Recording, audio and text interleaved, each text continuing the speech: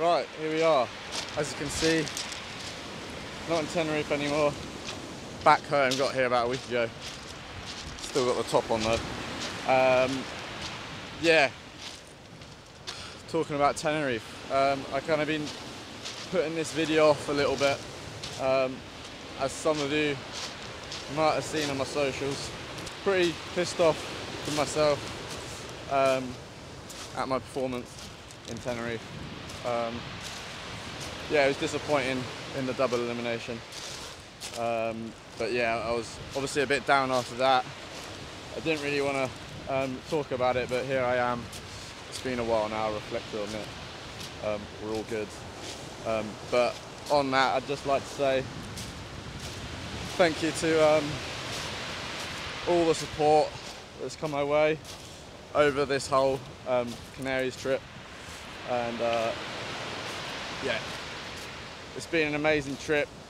The contests didn't really go amazing, but at the end of the day, it's all about learning. But yeah, in terms of Tenerife, firstly, an amazing event, really. The organisation was amazing, really good treatment of the riders. We got our own space.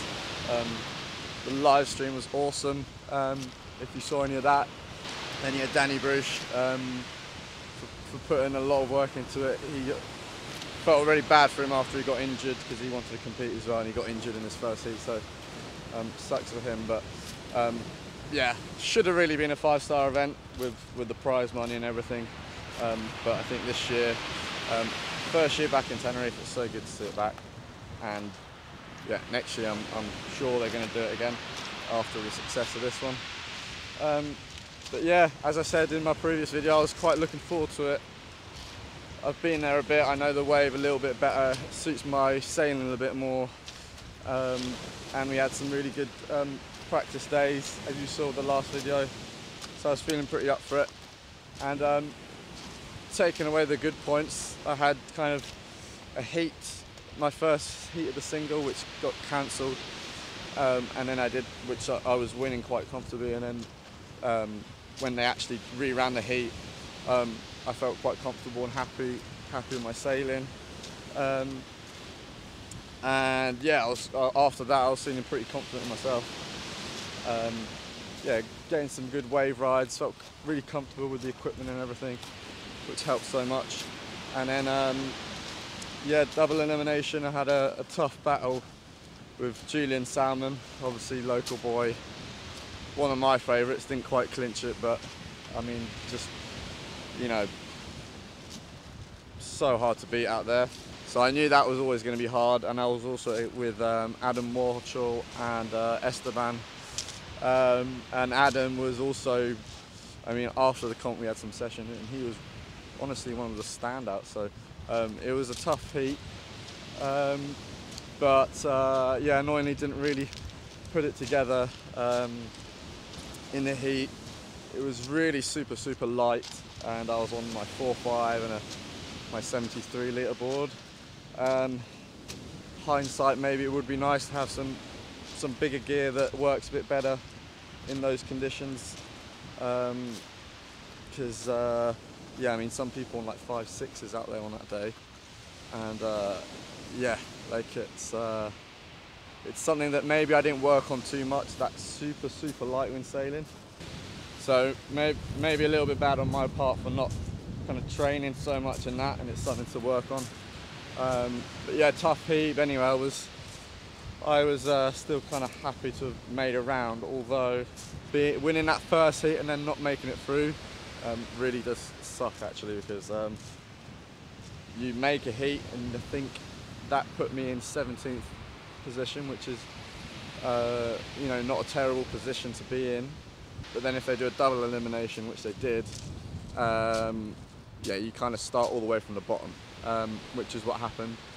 Yeah, I mean, I think that's something that I have to highlight as well, is that every single one of my heats was the first heat of the day, which is really not ideal. I don't really like it.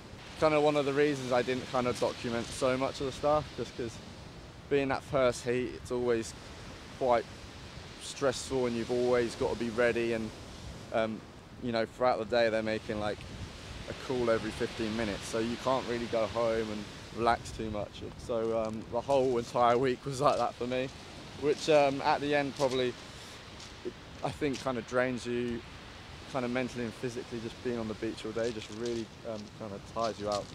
So, you know, that wasn't ideal. But yeah, so double elimination.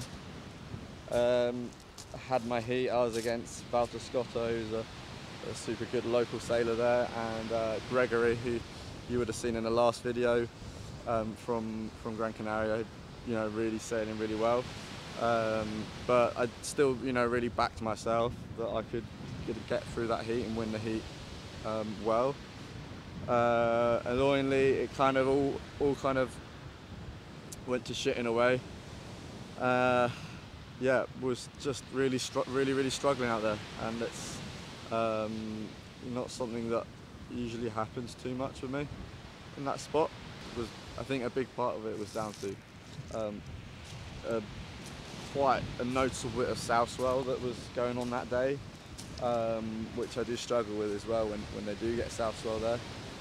So you get kind of waves breaking in places that they don't normally break, and doing weird things. And I managed to get one sort of hit all turning at the start, and then literally nothing else, which, you know, it's just really frustrating. And you know, when you know you can do something, but kind of the ocean or the waves don't line up to you.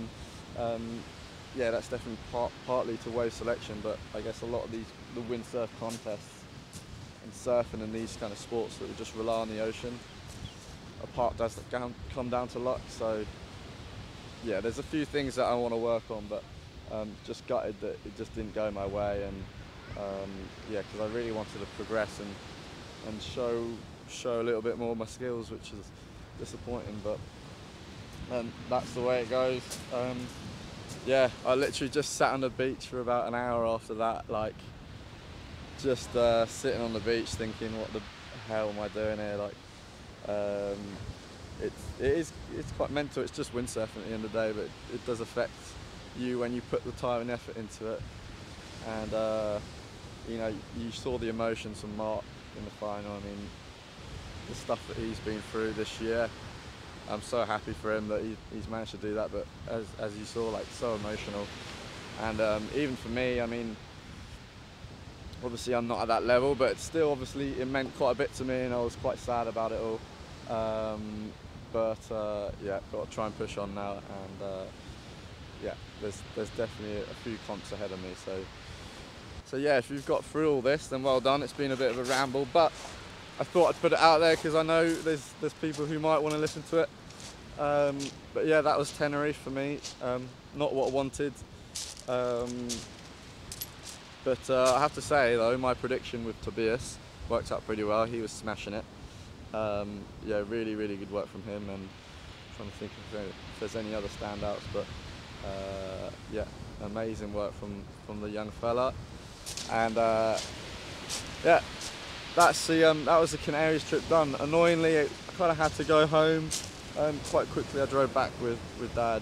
I was wanted to see if I could do stop-offs in Portugal and stuff, some sailing, but it didn't work out. We had some things to get back to, so slightly annoying, so I had to cut that a little bit short. But overall, a really amazing trip to the Canaries this year.